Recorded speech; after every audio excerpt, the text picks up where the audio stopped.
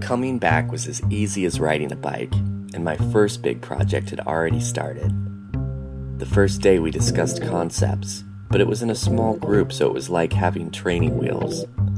Later in the week, we coasted through the first informal crit, and based on the reaction, I hit the brake pad on that initial concept. In fact, most of us switched gears a bit after that meeting, but it's all part of the process. The second week was all about exploration. I was freewheeling, and so was everyone else. As I surveyed my peers, I observed an abundance of handlebar mustaches, messenger bags, and tight, aerodynamic clothing. Soon after, we shared our exploration results. Considering they were made independently, with no helmet, the stuff was pretty impressive. But it was time to remove the kickstand and switch into high gear.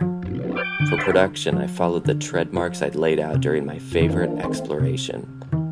It was a lot of work and an uphill push, but I finished it up in time to dismount for the crit, and they loved it.